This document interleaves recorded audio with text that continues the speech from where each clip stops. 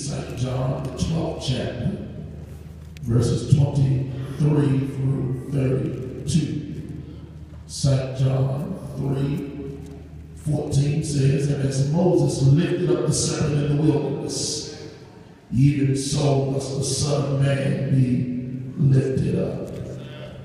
Turn with me, if you will, to John, the 12th chapter, the 23rd, I'm going to read 23rd, 24th, 27th through the 37th verse. And the Bible says, and Jesus answered them, saying, the hour is come that the Son of Man should be glorified. Verily, verily, I say unto you, except the corn of wheat fall into the ground and die, it abideth alone. But if it die, it bringeth forth much fruit.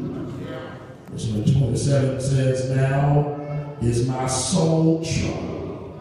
And what shall I say? Father, save me from this hour. But for this cause came I into this hour. Father, glorify thy name. Then came there a voice from heaven saying, I have both glorified it and will glorify it again. The people therefore that stood by and heard it said that it thundered. Others said an angel spake to him. And Jesus answered and said, this voice came not because of me, but for your sake.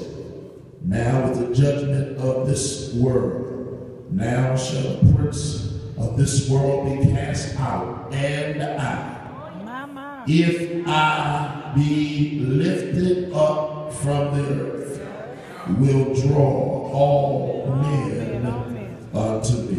I want to preach from the subject, he must be lifted. Tell somebody, he must be lifted. Certainly. God bless Mother Trustee Sylvia Long.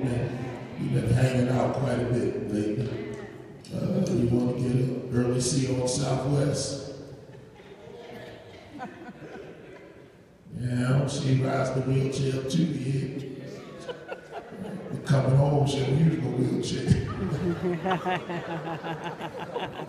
Hey, man, we had fun together, didn't we, Mother-in-law? Had a wonderful time.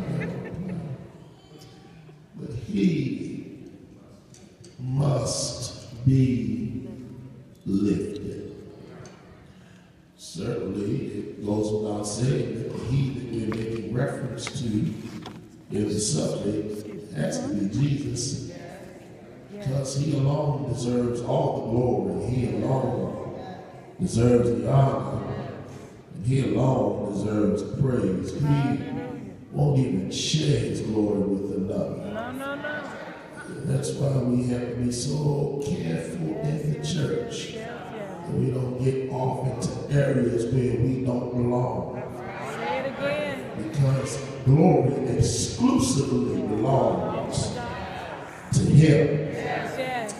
He alone is worthy of all the glory, the honor, and the praise. It's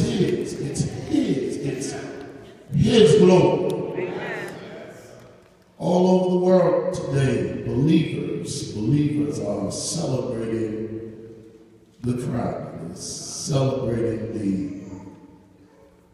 death, the price that our Lord paid for sin and mankind. But I'm glad that I'm in the full knowledge of the gospel, because I don't serve a dead Savior. No. And even as we reflect, much of our reflection is symbolic, because we don't worship a dead Savior, because we know that